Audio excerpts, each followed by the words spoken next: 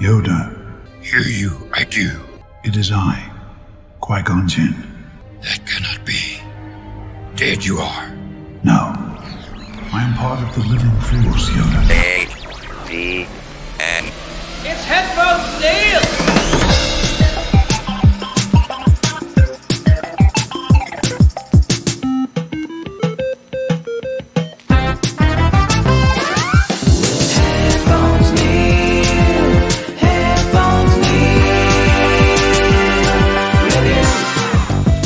What's up guys, Headphones Neil here with a very special review in the form of a character profile. So it's going to be a quick profile on Yoda.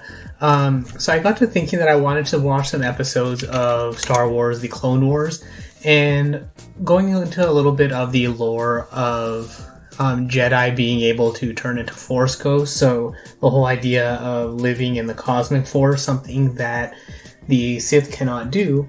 And it also provides a bridge between episode 1, I want to say, or basically the prequels and the original trilogy, where Obi-Wan and Yoda are able to turn into Force ghosts, and then we have Yoda in the sequels again as a Force ghost. So the trilogy of episodes in season 6, notably Voyages, Destiny, and Sacrifice, explore the idea of the trials it takes for a Jedi to retain their consciousness after death. So it's an idea of letting go, removing hubris, acknowledging and understanding the easy route versus the hard route, and that the ultimate sacrifice must be made in order to retain your consciousness. So Yoda undergoes the trials in order to see if he's worthy and remove his hubris, which he's ultimately able to do. And it goes along the lines of unlearning what he's learned. So it's one of those things where after 900 years, he's kind of gotten set in his ways. And he's able to learn that and ultimately become Qui-Gon's teacher. So it basically expands on the conversation that he has with Obi-Wan at the end of Revenge of the Sith, where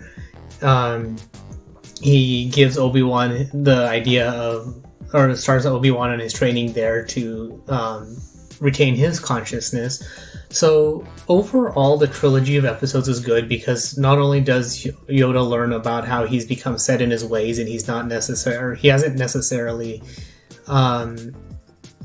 mastered control over his darkness, and he has hubris, but it teaches us about how Qui-Gon had ultimately learned more about the Force by not necessarily adhering to the rules, and that he had become the wiser master. So if you want to learn a little bit more about the Force ghosts and the trials and all of that, it presents a slightly different idea of the Force than, for example, what we see in the Mortis trilogy. I think around seasons 3 or 4, when we learn about Anakin's potential as the chosen one, and that he can bring balance to the Force because he is the balance between the light and darkness, and he has to find that balance. He cannot stay as one or the other. So in this case with Yoda, it's that he's inherently on the light side, and while he does have the dark side,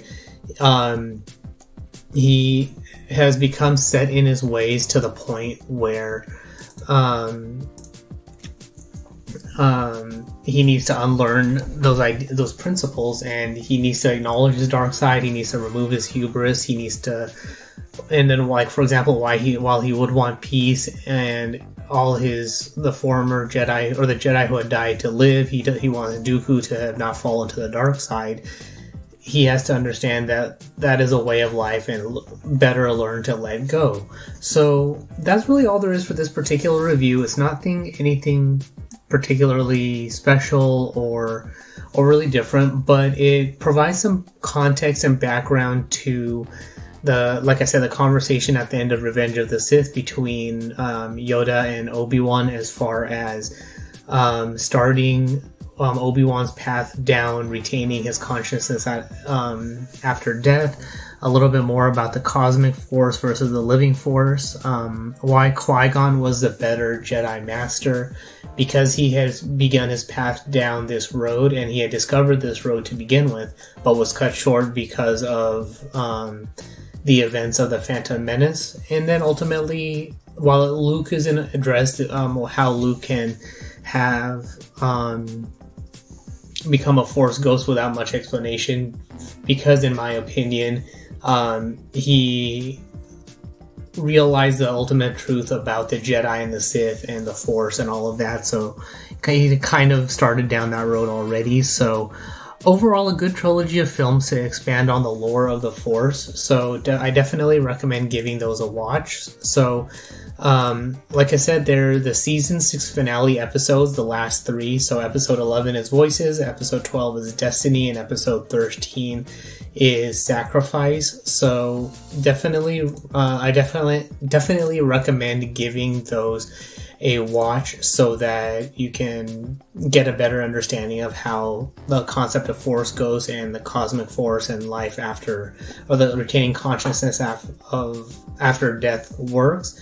And then you get, for example, Qui-Gon's voice, you get a special appearance by Darth Bane, you get some Sith sorcery with Palpatine and Dooku, so overall good episodes there. But that is all for this particular episode. You can find me on Twitter at PatelN01 to comment on this post, give your feedback, what you liked, didn't like, something I missed, or things like that. The website is headphonesneil.reviews for past episodes, subscription links, supporting the show, and all of that good stuff. But thanks for tuning into this particular episode, and until next time.